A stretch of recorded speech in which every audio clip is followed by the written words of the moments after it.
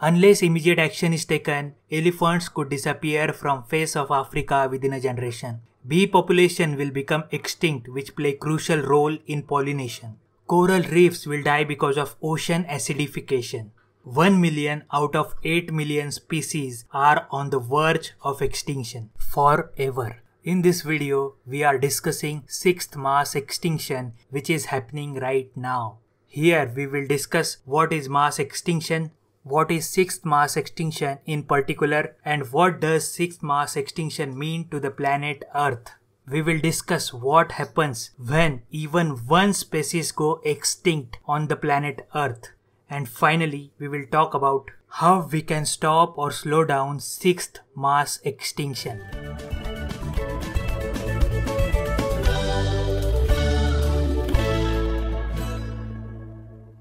What is mass extinction? Basically, mass extinction is when the Earth loses more than 75% of its species forever in geologically short period of time. That means 3 out of every 4 species you are familiar with would disappear off the face of the Earth.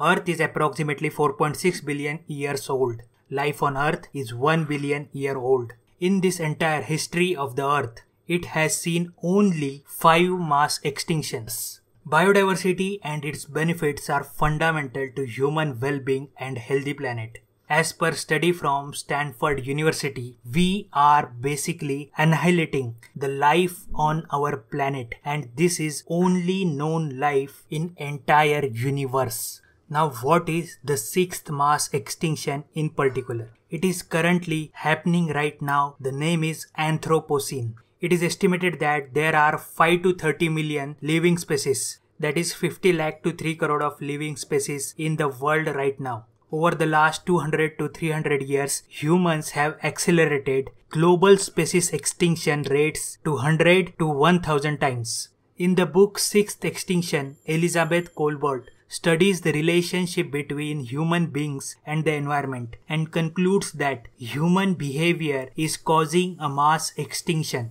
It took much longer for scientists to realize that humans were responsible for extinction of hundreds of animals. Walter Alvarez and Luis Alvarez in the 1980s argued that the dinosaurs were extinct because of a large asteroid that hit the Earth. While the Alvarez's theory was dismissed at first, it gradually became an accepted theory later. However, the sixth extinction in which we are all living is unique in the Earth's history because it will have been caused by human beings by burning fossil fuels and cutting down forests. Human beings have drastically increased the temperatures and acidity of ocean water, meaning that sea creatures will have to adapt to the changing environment or die out. The increased acidity of the oceans have been devastating to calcifers, the sea creatures such as clams, barnacles and starfish that rely on calcium for their shells and exoskeletons. Researchers have estimated that in the next 5 centuries, approximately 75% of the species inhabiting Earth will go extinct. At this rate, our own mass extinction will rival the last one that wiped out the dinosaurs. The current mass extinction has already begun. 865 species that we know of have already gone extinct in the 500 years. Almost 20,000 more species are threatened with extinction. The rate of extinction of insects is 8 times faster than that of mammals, birds and reptiles. Now let us discuss what happens when species go extinct. Let us take an example of bees. If bees go extinct, we may lose all the plants that bees pollinate. Now all those animals that eat those plants will struggle for survival. Gradually an entire food chain will suffer from this, which means that the world without bees and other similar organisms could struggle to sustain the global human population of 7 billion. This population will ultimately suffer from vitamin A deficiency. Now let us take an example of other species. It is relatively bigger species, that is African elephant. Elephants act as a seed dispersers by their fecal matter. Dung beetles and termites both eat these elephant feces. Indirectly, elephants modify their habitat by converting savanna and woodlands to grasslands. Also, Elephants can provide water for other species by digging water holes in riverbeds. Now, if elephants goes extinct, the survival of other African animals becomes challenging. Now sum up what happens when even one species go extinct. It can result in loss in cross-pollination, loss in water purification, adverse effect on food chain, and ecosystem cease to exist if keystone species is removed. We are talking about the entire ecosystem. The entire ecosystem cease to exist if keystone species is removed.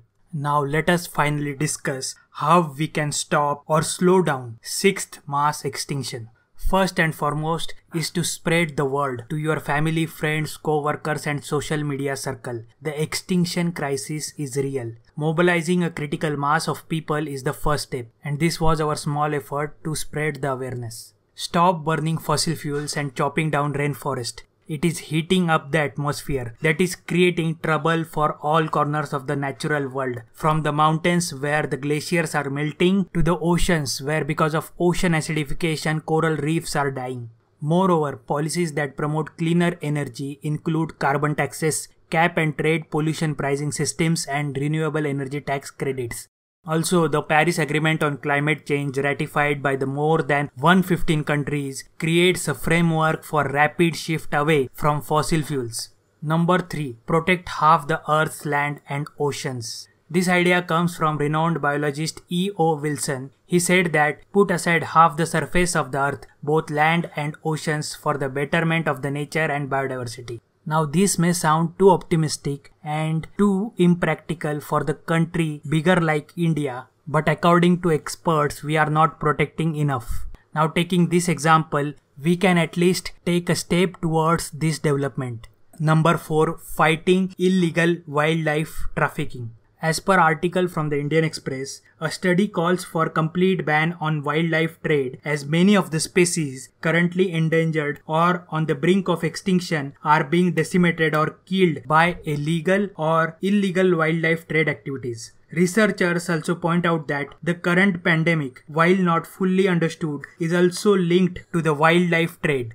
There is no doubt, for example, that there will be more pandemics if we continue destroying habitats and trading wildlife for human consumption as food and traditional medicines. This argument is testimony to the fact that biodiversity and its benefits are fundamental to human well-being and healthy planet, and humans should come together and fight illegal or legal wildlife trafficking.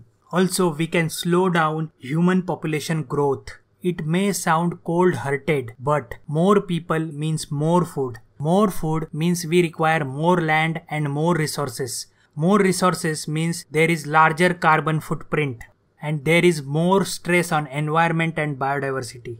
With all that being said, we can conclude that humans are the cause of this Anthropocene sixth mass extinction. However, it is important to keep in mind that humans have the power to change environment adversely, but they also possess the power to preserve, nurture and protect. Human needs to continue working to preserve endangered species. Ignorant people like us have realized the importance of environment and biodiversity and value of life recently in pandemic situations. The onus lies upon us and we should act. Our actions or our inactions will shape the future of the earth.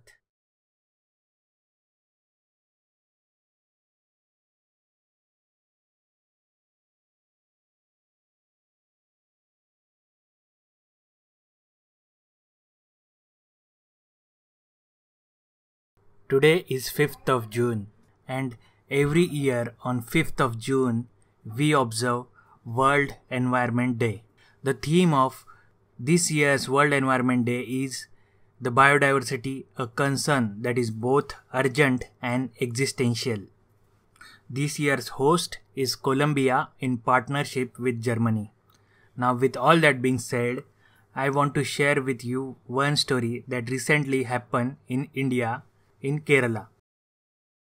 Pregnant elephant fed pineapple stuffed with crackers in Kerala. She died standing in river. She trusted everyone when the pineapple she ate exploded. She must have been shocked, not thinking about herself, but about the child she was going to give birth to in 18 to 20 months. She didn't harm a single human being. Even when she ran in searing pain in the streets of the village, she didn't crush a single home. This is why I said she is full of goodness. Mr. Krishnan wrote in an emotional note in Malayalam along with the photos of the elephant. Mohan Krishnan, who was part of the rapid response team to rescue the elephant. So powerful was the cracker explosion in her mouth that her tongue and mouth were badly injured. The elephant walked around in the village in searing pain and in hunger. She was unable to eat anything because of her injuries. After hours of attempts by the officials to rescue the elephant, she died at 4 p.m. on May 27 standing in water. The elephant was taken back inside the forest in truck where the officials cremated her.